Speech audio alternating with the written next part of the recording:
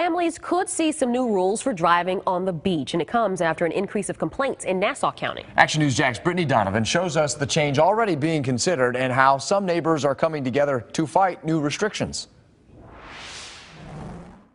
Susan King raised her kids in Fernandina Beach. She says she and her husband would drive out to a tide pool where the kids could play, park their car, and spend all afternoon. You could bring your cooler down with your trucks, and we would come and set up volleyball nets and cornhole. She's among locals who say they don't want more restrictions on beach driving. One neighbor started this petition saying some Amelia Island homeowners want to outlaw driving on the beach everywhere it's currently allowed.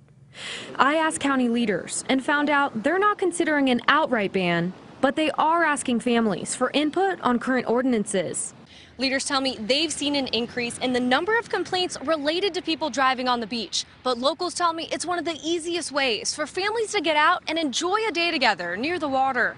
County Commissioner Aaron Bell told me calls to the sheriff's office about beach issues have markedly increased since 2016, specifically at Peters Point and American Beach. Fernandina Beach Mayor Johnny Miller told me they've also gotten complaints, and people getting stuck has been an issue.